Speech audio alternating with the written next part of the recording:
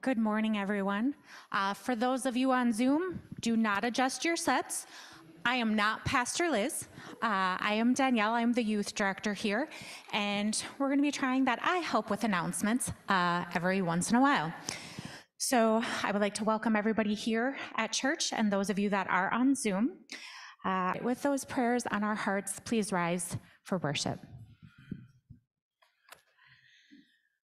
We do worship this morning and always in the name of the Father and the Son and the Holy Spirit. Amen. Our gathering hymn is My Hope is Built on Nothing Less, number 597.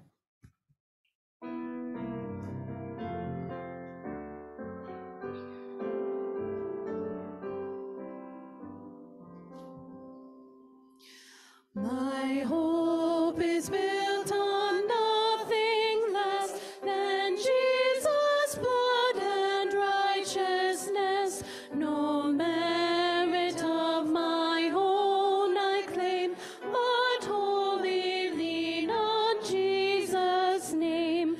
On Christ the solid rock I stand, all other ground is sinking sand. When darkness veils his lovely face, I rest on his unchanging grace. In every high and stormy gale, my anchor holds within the veil. On Christ the solid rock I stand, all other ground is sinking sand. His oath, his covenant, his blood sustained me in the raging flood. When all supports are washed away, he then is all my hope and stay. On Christ the solid rock I stand, all other ground is sinking sand. When they shall come with trumpet sound, oh may I then in him be found, clothed in his righteousness alone, redeemed to stand before the throne. On Christ the solid rock I stand, all other ground is sinking sand. To open our hearts to God is to risk vulnerability, judgment, and condemnation. But throughout the scriptures, we learn that God is merciful and just, slow to anger and eager to forgive. Let us then risk our confession before God and one another.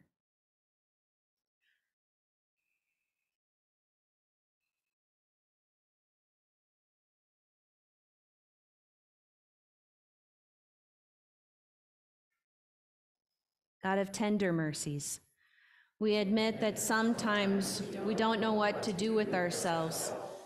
We anger at the slightest insult and imagine great vengeance upon those who wronged us.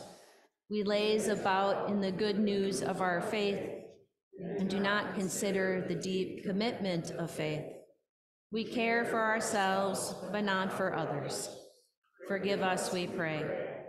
Forgive us, help us to repent, and make us whole. Amen. In the mercy of Almighty God, Jesus Christ was given to die for us, and for his sake, God forgives us all of our sins. As a called and ordained minister of the Church of Christ, and by his authority, I therefore declare to you the entire forgiveness of all your sin. In the name of the Father, and the Son, and the Holy Spirit. Amen. Kyrie eleison, Lord have mercy. Christe eleison, Christ have mercy. Kyrie eleison, Lord have mercy. Let us pray. Beloved and sovereign God, through the death and resurrection of your Son, Jesus, you bring us into your kingdom of justice and mercy. By your Holy Spirit, give to us today your wisdom, that we might treasure the life that comes from you and is redeemed through Jesus, the living Christ, our Savior and our Lord. Amen. The peace of Christ be with you always. Let us take a moment to share that peace with one another. Peace to all who are on Zoom today.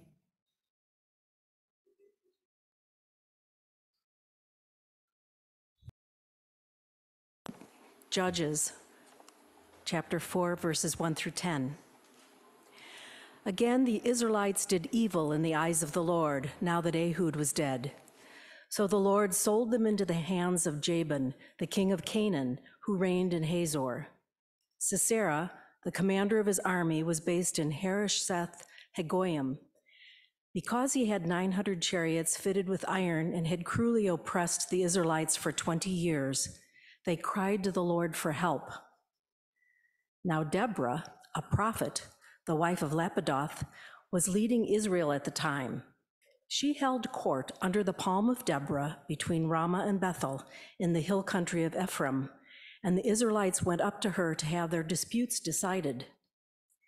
She sent for Barak, son of Abinoam from Kedesh in Naphtali, and said to him, "The Lord, the God of Israel, commands you, go, take with you 10,000 men of Naphtali and Zebulun, and lead them up to Mount Tabor.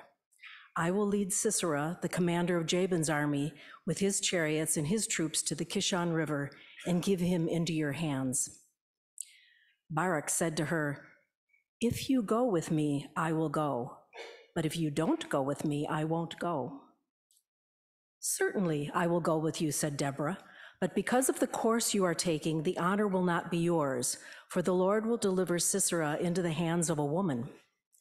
So Deborah went with Barak to Kadesh. And there Barak summoned Zebulun and Naphtali, and 10,000 men went up under his command. Deborah also went up with him. This is the word of the Lord.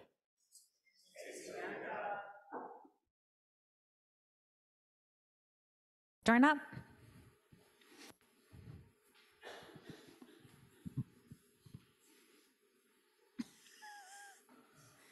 Come on, Talia.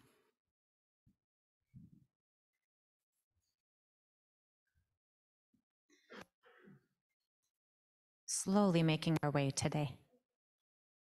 All right, friends, we're going to come back here just a little bit. We're going to imagine that this is a palm tree. Can you use your imaginations for that? All right, you can have a seat. I'm just going to lounge up next to this. Okay, I want to make sure I get my back on there. Okay, so when you hear the word court and judge, what do you think of?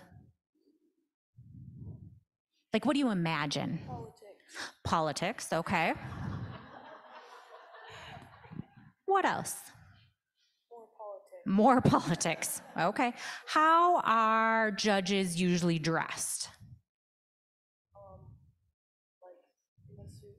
In a suit? Yeah. They're in robes, yeah. They have fancy dark robes.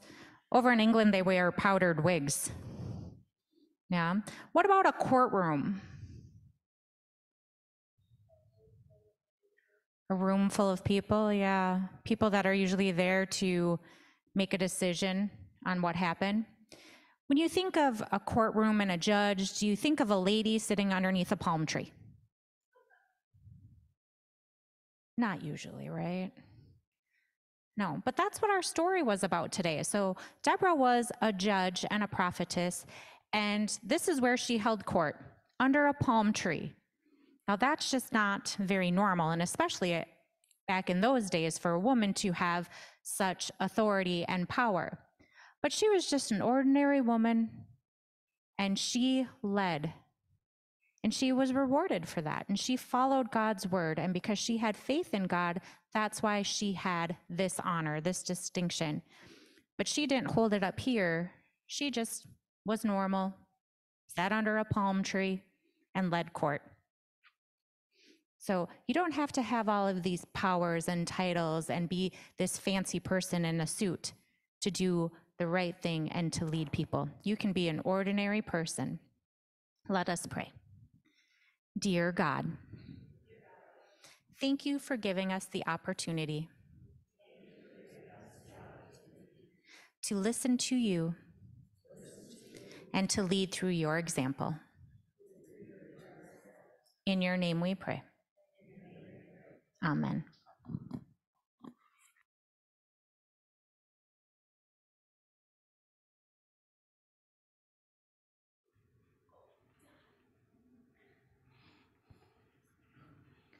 Just a lady under a palm tree. Thank you for that, Danielle. There is a whole cast of characters today in our narrative. We really should have handed out like playbills so that you could know what's happening when and to whom, right? So let me just start by painting a little bit of a picture. You already have a great picture of Deborah. Let me paint a picture of where we are and who else is involved in our story today. After wandering in the wilderness for 40 years, Israel has finally crossed the river Jordan into the land that was promised for them, the land flowing with milk and honey. Just one problem, well, problem number one anyway, the Canaanites already live there. So Israel comes into this land, but they come with an army first, right? And they conquer the land and they take it as their own. But they don't rout all of the Canaanites out of the land, which leads to problem number two. The Canaanites that remain end up having a huge influence on the Israelites, and the Canaanite ways are not God's ways. And the book of Judges tells this overarching story of the cycle that Israel gets into during this time period, and it looked kind of like this. Things are going well for Israel. They live a couple generations in peace.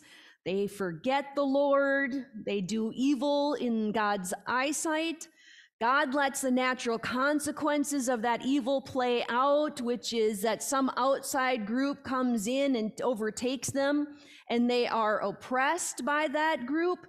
They remember God and they cry out for help. God raises up a judge who is not only an arbitrator between peoples, but a military commander. That judge saves them. All is well. They live in peace for a couple more generations until that judge dies, and the whole cycle starts over again. They forget the Lord, they do evil in the sight of the Lord, and around they go for a span of about 350 years. The people moved through this cycle from things are pretty good to things were not so great to things were terrible. They cried out, God sends a judge. It's kind of like one commentator likened it to dirty laundry, right? Rinse, wash, repeat, just over and over and over again until the fabric is so threadbare that it can't hold.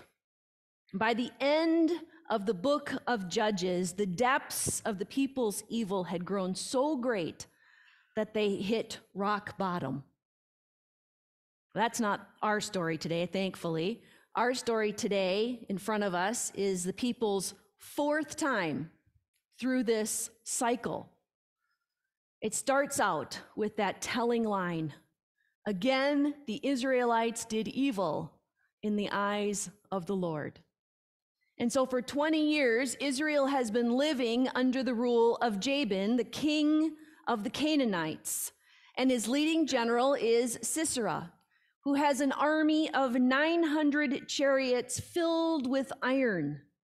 And Sisera ruled ruthlessly over the Israelites and oppressed them and terrorized them until God spoke to Deborah under the palm tree, judge over Israel. And God told her to call the Israelite army general Barak and instruct him to go out against Sisera's iron-filled chariots in order to free Israel from under the thumb of King Jabin. But Barak says, I'm only going if you're going, Deborah. And if you're not going, I'm not going. So for his lack of confidence, Deborah says, all right, I'll go. But because you've chosen this course, your victory isn't going to be at your hands. It's going to be at the hands of a woman. And that is where our scripture ends for today. But of course, it's not the end of the story. And you all want to know who wins, right? Of course you do. All right, so if you keep reading Judges 4, you learn that Barak did in fact summon those 10,000 troops, and they went out against Sisera and his 900 chariots of iron, and God confused them and filled them with panic, and Barak's army is successful. And they overthrow that army and they take them all out, except for Sisera, the general. He sneaks away and he flees to a nearby village, and he's met by a woman named Jael outside of her tent. You were assuming Deborah was going to be the woman that gets to be victorious, weren't you? But no, it is this other woman, Jael, who's victorious, and she invites him in, and it says that she gave him a glass of milk. I don't know. To me, that's a really weird detail to put into the Bible, but there it is. And she covered him with a rug in order to hide him, but instead she killed him. And I'm not going to tell you how, because it is gruesome. You can go and read it for yourself. Finish Judges 4. But in the bloody nature of his death, though, is like a reflection of the whole of the book of Judges. Think The Godfather, right? Or 300. Everybody see 300, right? Just blood, blood, and more blood, war, war, and more war. The whole thing, it's just like this downward spiral. And I know what you're thinking. What is the point of this book then? Like, why is this story, this tragic, somewhat nasty little story, even in the Bible? It's not a bad question. This book is unsettling, and it can leave us with a lot of questions. But maybe that is the point. The book of Judges ends up being a bit of a mirror that gets held up, albeit a hyperbolic mirror, hopefully, right, that challenges us to wonder where we are today in our own cycle of forgetting God's ways and living in the consequences and crying out to God in our own pain, sometimes other-inflicted, sometimes self-inflicted. I think that's part of the challenge too, to reflect on and be honest about that. And then having God raise us up, heal us, cleanse us, and fill us with new life. I feel like sometimes I go through that cycle at least once on just a Tuesday, right? Anybody else feel like that a little bit, right? It's a little deflating to think about, isn't it? And yet, the book also raises up some heroes, like Deborah.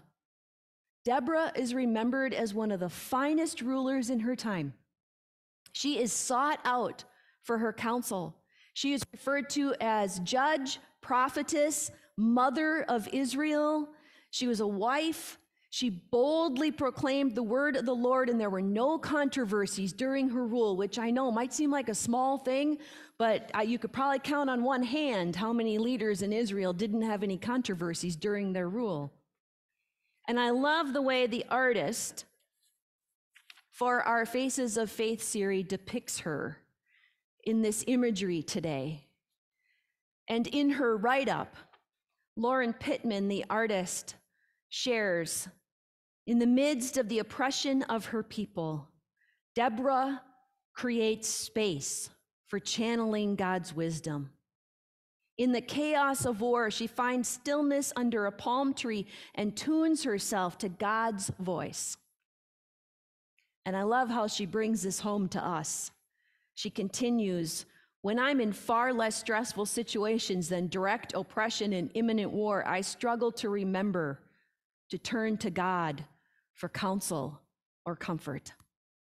In response to anxiety, instead of fostering an environment to receive God's direction, I often turn inward and try to carry the burden of the world on my own. Anybody relate to that this morning?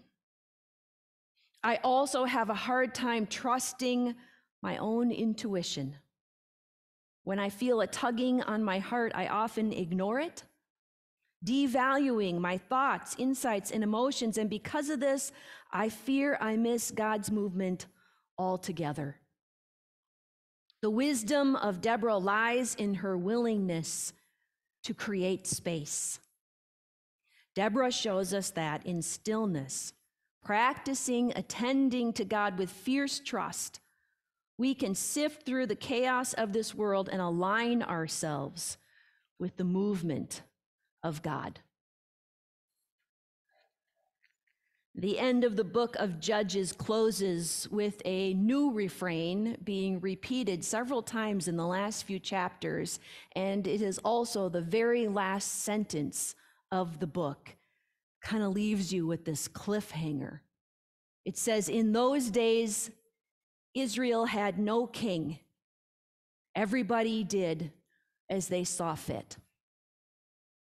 In those days, Israel had no king, and everyone did as they saw fit.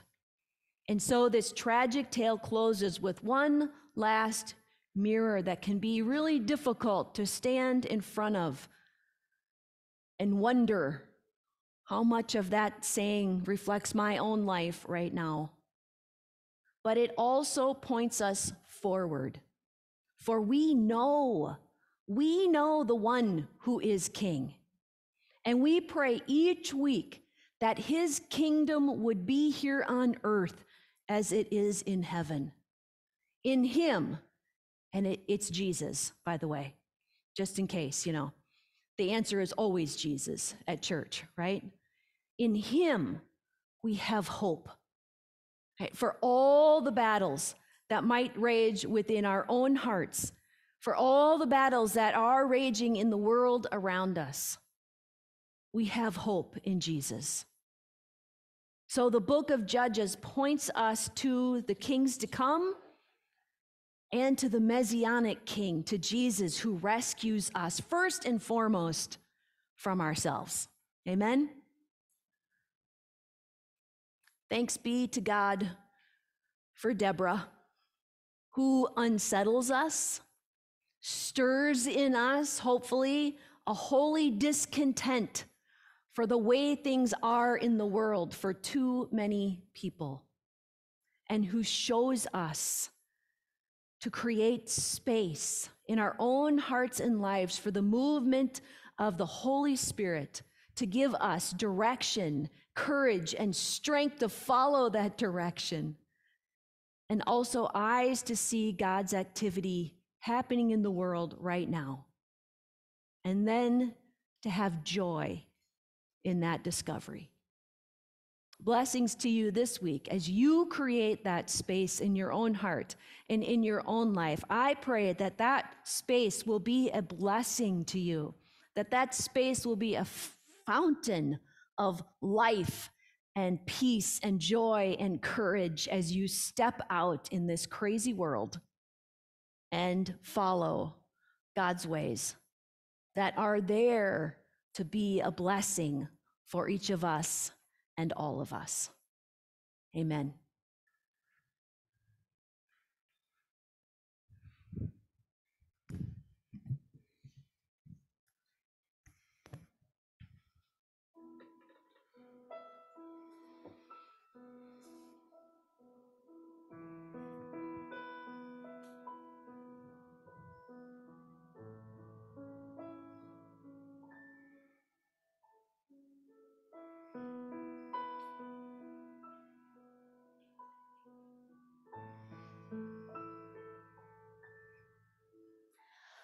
For you, O Lord, our souls in stillness wait. For you, O Lord, our souls in stillness wait. Truly our hope is in you. Truly our hope is in you. For you, O Lord, our souls in stillness wait.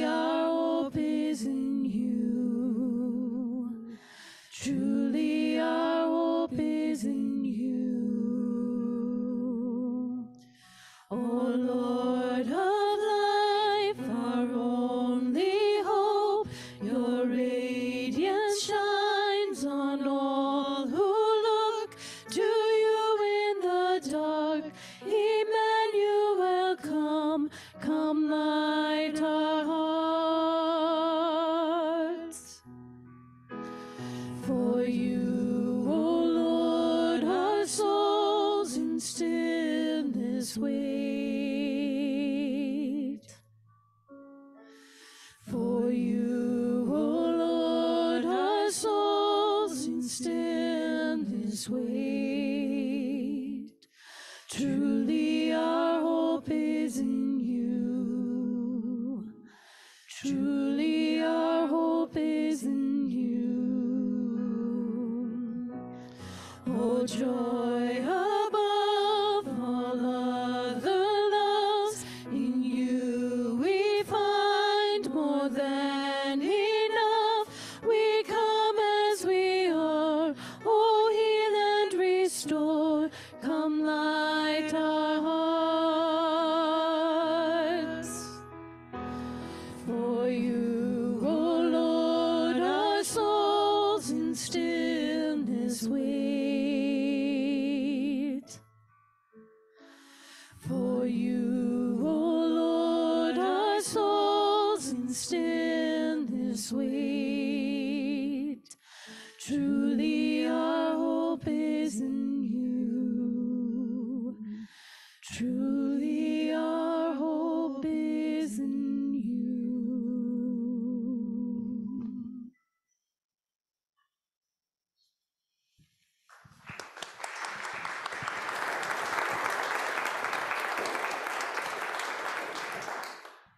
Please rise if you're able. And join me in the statement of belief that's printed in the bulletin. We are not alone. We live in God's world. We believe in God, who has created and is creating, who has come in Jesus, the Word made flesh, to reconcile and make new, who works in us and others by the Spirit. We trust in God. We are called to be the church, to celebrate God's presence, to live with respect in creation, to love and serve others, to seek justice and resist evil, to proclaim Jesus crucified and risen, our judge and our hope. In life, in death, in life beyond death, God is with us. We are not alone. Thanks be to God.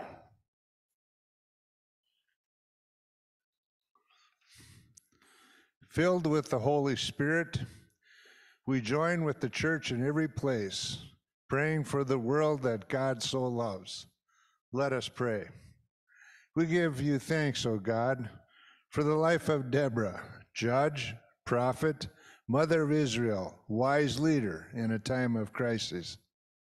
And we confess all the ways that we, like Israel, have turned away from ways, ignored injustice, and lived as we pleased while others suffer. Stir in us a holy discontent for the way things are in this world for too many people. Tune our hearts to your rhythm and peace. Help us carve out our space in our daily lives to listen for and hear your voice, and then give us Deborah's courage to follow. Lord, in your mercy, hear our prayer. Creator God, we give you thanks for the beauty of the earth all around us this morning, and for the gift of life that courses through us. Be with those experiencing loss of water and those that are flooded with it, those who have had to evacuate repeatedly due to wildfires, and those who are hungry. Fashion us into good stewards, that all may know the beauty of the world. Lord, in your mercy, God of nations, we lay before you today all the nations at war in the world. Out of the ashes of conflict, may the phoenix of your love arise as people and nations resolve to find a path to peace. Lord, in your mercy, hear our prayer. For this congregation, as we gather on Zoom and on Century Avenue, bless these spaces with your presence. Into your wide embrace hold all those who are sick, wrestling with mental health, and those who mourn. We lift to you especially Christopher, who is hospitalized with staph infection, Jim, who is in memory care, and Joyce, who is in transition care. We also lift up prayers for safe travels for Emily, Sophia, as she participates in the sport of horse jumping. Give to us all your rest, healing, safekeeping, and peace. Lord, in your mercy. Be with us now in this holy meal, that it might remind us that we are never alone, that you are always coming quickly to our side, sitting with us in the pain and the joy, and drawing us together as a community of grace. We lift all of our spoken and silent prayers to you in the name of your Son, Jesus Christ, our Savior and Lord. Amen. Amen. As we prepare to come to God's table at God's invitation, we hear these words of life. In the night in which he was betrayed, our Lord Jesus took bread, gave thanks, broke it, and gave it to his disciples, saying, "Take and eat. This is my body given for you. Do this for the remembrance of me." Again, after supper, he took the cup, gave thanks, and gave it for all to drink, saying, "This cup is the new covenant in my blood, shed for you and for all people for the forgiveness of sin. Do this for the remembrance of me." Gathered together by the power of the Holy Spirit, let us pray as Jesus teaches us. Our Father, who art in heaven, hallowed be thy name. Thy kingdom come, thy will be done, on earth as it is in heaven. Give us this day our daily bread, and forgive us our trespasses, as we forgive those who trespass against us. And lead us not into temptation, but deliver us from evil. For thine is the kingdom, and the power, and the glory, forever and ever. Amen. You may be seated. For those communing with us on Zoom this morning, receive this gift of life with these words: the body of Christ given for you and the blood of Christ shed for you. For those here in the sanctuary, you are invited to come forward, receive the wafer of bread and the cup of red wine or white grape juice. There is a gluten-free station to my right, and empty cups go in the baskets at the tops of the aisles. The banquet of God's grace is prepared, and all are welcome.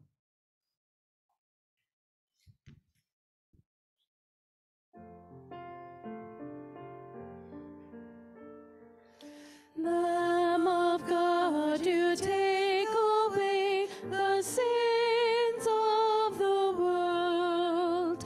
Have mercy on us. Lamb of God, you take away the sins of the world. Have mercy on us.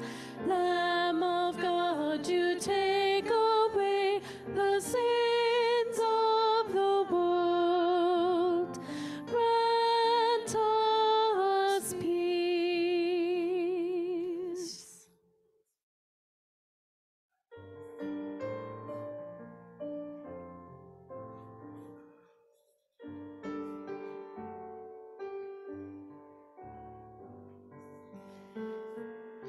If you but trust in God to guide you with gentle hand through all your ways, you'll find that God is there beside you when crosses come in trying days. Trust then in God's unchanging love, built on the rock that will not move. What gain is there in anxious weeping, in helpless anger and distress? If you are in your Savior's keeping, in sorrow will he love you less. For Christ who took for you a cross will bring you safe through every loss. The Lord our restless hearts is holding, in peace and quietness content.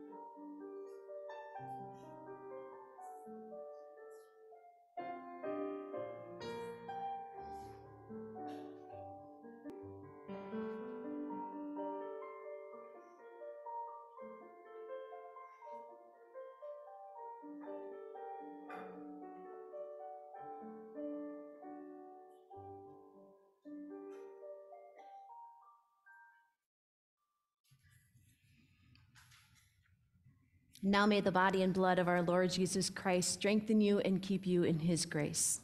Amen. And let us pray. God of abundance, with this bread of life and cup of salvation, you have united us with Christ and made us one with all your people. We pray that you would send us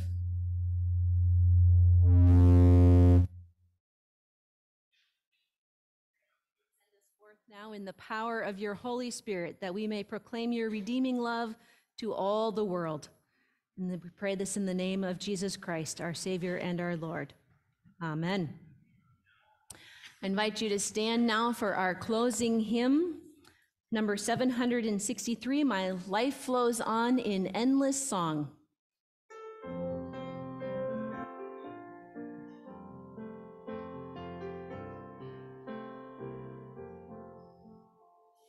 My life flows on in endless song, above earth's lamentation. I catch the sweet guffaw of him that is a new creation.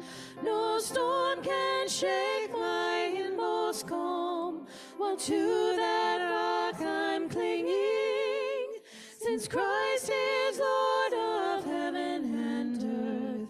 How can I keep from singing? Through all thy tumult and thy strife, I hear that music ringing.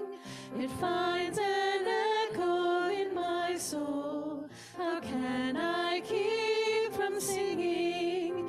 No storm can shake my inmost calm, while to that rock I'm clinging, since Christ is Lord of heaven and earth. How can I keep from singing? When through my joys and comforts die, the Lord my Savior liveth. When through the darkness gather round, so strong the night he giveth. No storm can shake my inmost calm, while to that rock I'm clinging, since Christ is Lord of heaven and earth. How can I keep from singing? The peace of Christ lays fresh my heart, a fountain ever springing. All things are mine since I am his. How can I keep from singing? No storm can shake my inmost calm, while to that rock I'm clinging, since Christ is Lord of heaven and earth. How can I keep from singing? Now may the Lord bless you and keep you. The Lord's face shine upon you with grace and mercy. The Lord look upon you with favor and give you peace. In the name of the Father, and the Son, and the Holy Spirit. Amen. Go in peace, serve the Lord. Thanks be to God.